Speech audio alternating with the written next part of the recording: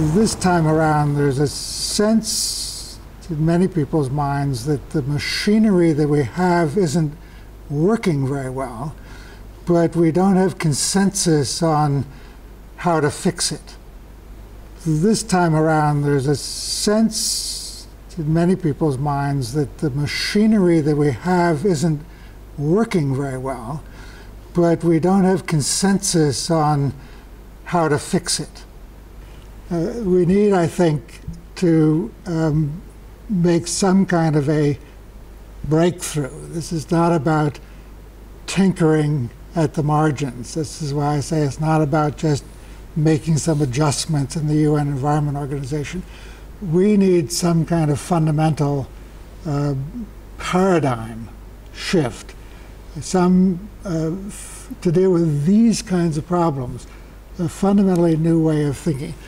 This has happened in other issue areas. This is not something we've never encountered. So, for example, at the end of World War II, after the world wars of the 20th century, we realized that we needed to make a transition, to make a fundamental change in our way of thinking, going from the notion of national security to collective security.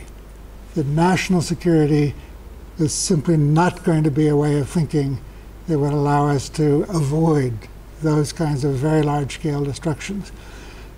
After the Great Depression of the 20th century in the economic sphere, we went from policies of autarky, building high tariff walls to protect individual countries from the rest of the world, to a fundamentally different paradigm of institutionalized international coordination, which has given us things like the World Trade Organization. So we need to deal with problems that have characteristics which are fundamentally different from what we've been used to in the past. We need to have some kind of a paradigm shift. Now, the critical question for us in terms of these global environmental problems is, can we make that kind of shift without the kind of destructive and disruptive experiences that preceded the economic insecurity? I mean, can we avoid a Great Depression? Can we avoid a world war or the counterpart of that in the environmental sphere in order to make this shift? That's a lot of what the conversation here this week has been all about.